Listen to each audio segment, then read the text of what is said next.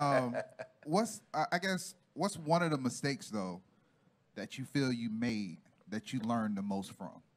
Because a lot of people, it's easy to talk about your success, especially at a conference. Most people can talk about the success, but we rarely touch on what could be deemed as a failure or a pivot moment. So while building this new company, what do you think was one of the biggest lessons you learned from either a mistake or just either a missed opportunity? Yeah, so I don't know if it's a mistake yet. That's even better. Right. So now we can document this. But it does contribute to the challenge, right? Like the problem that I'm solving is big. And I'm building a music social network, right, to democratize new music discovery. And it's a wide open space. It's a very big proposition.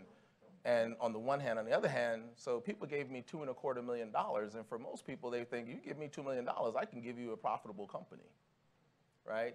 And so part of me wants to say, could I have taken baby steps and tried to create revenue more sooner and so on? And I don't know. I mean, like Facebook didn't make revenues, until they were like, they were getting a lot of money in there.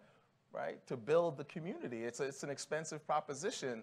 So I wonder if, I don't know if the jury's still out on it yet, because if I raise my next $1 million, which I'm in the market for now, it's not an issue. I mean, I think in this room, we would say the jury is already that you're successful because you already have the ambition to try, because enough people have forgiveness of failure and they're still deemed successful. Right. So I don't think you have to wait for that jury. I think in here, right, if we had to judge it right now, we would go ahead and deem it successful, correct?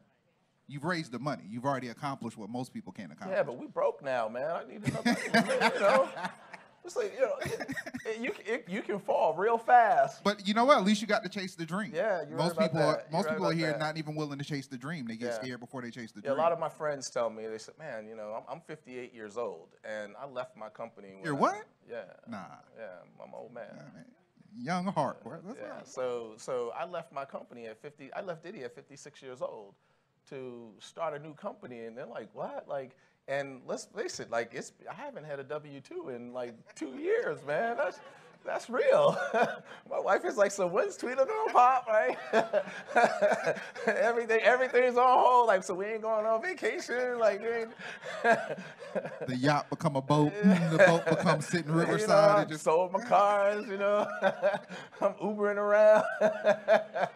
Like you start, really, you start making changes in your lifestyle just to, But I think that's important for everybody to hear, because you got to know the sacrifices it makes to chase a dream. Because most people will probably think, okay, you work for Diddy and you're doing this, but you're living plush. Right. Not realizing no matter where you stand in life, you're still going to have to make sacrifices. You got to make those sacrifices, and they're real. So